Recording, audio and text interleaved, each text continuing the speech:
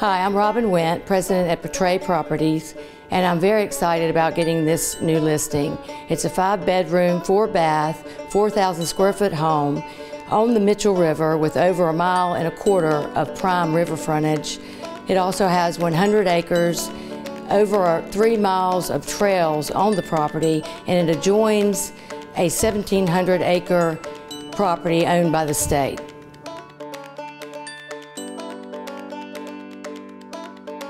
Well, I'd say that the river is really a central part of the property, and it was the thing that I think really sold us on buying the property originally.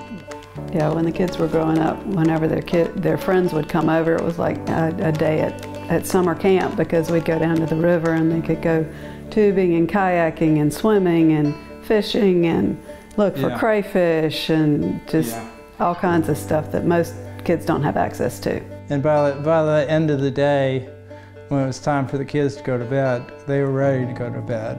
We had friends that lived in the city and they couldn't get their kids to go to bed at night. Our kids were worn out and ready to go to bed. So. I worked a lot with the Soil and Water District, and they've told me that one of the fields would be very suitable for a truffle farm.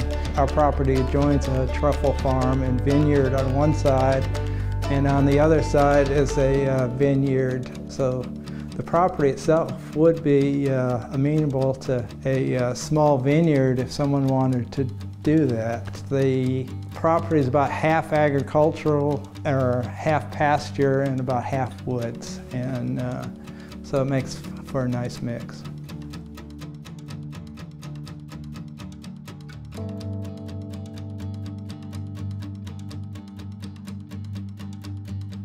In particular with my daughter and horseback riding.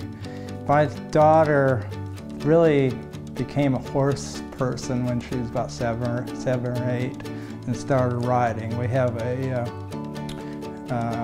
3-bay horse barn that we put up for her, and we would go out and ride on our property, which has about 2 to 3 miles of trails, but it also adjoins the Wildlife Resources property that has about another 10 miles of trails. And my daughter and I would go up there and ride for hours, and we wouldn't see a soul. It was kind of like almost having your own private park, and we'd see deer and turkey, occasional coyote.